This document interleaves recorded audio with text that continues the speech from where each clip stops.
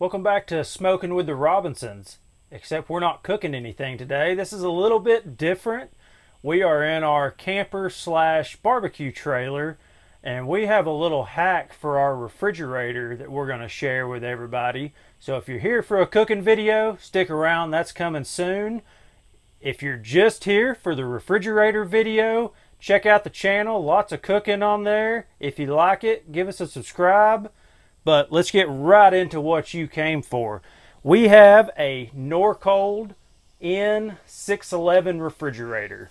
It has the one button on here, which is just a power button. A lot of the different refrigerators have a auto, electric, gas, different button where you can move it around. So this particular refrigerator, you can run off of propane or electricity. But if you've got power hooked to the camper, it's going to automatically go green, which means it's hooked to electricity. So if you want to run on propane while hooked to electricity, I've seen you've got to flip the breaker, unplug the refrigerator outside, or if you do unplug the power, it does automatically go to propane.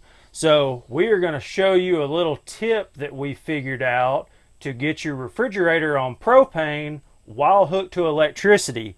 It's very simple. You do have to have your propane on. So as you can see, we have the green light right here.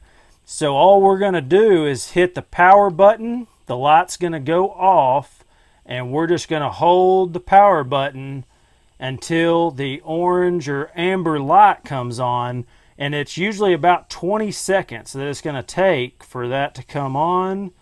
So we should be getting there. All right, right there, and we'll listen. All right, propane just kicked in. So now we are hooked up to electricity, running on propane without flipping breakers or unplugging the refrigerator outside. So now, to go back, we do the same thing. And what I think, if you're on propane and you just unplug the power, it's kind of locked into propane mode right now.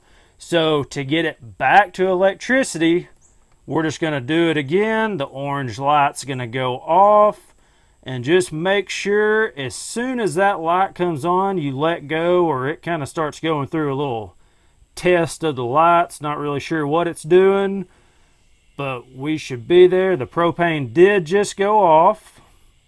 So we are almost there. Now we are back to electricity without ever leaving the inside of the camper. One tip, just make sure your propane is on in order for this to work. Thanks for watching. Check out some other videos. Subscribe if you're not. We'll catch you next time.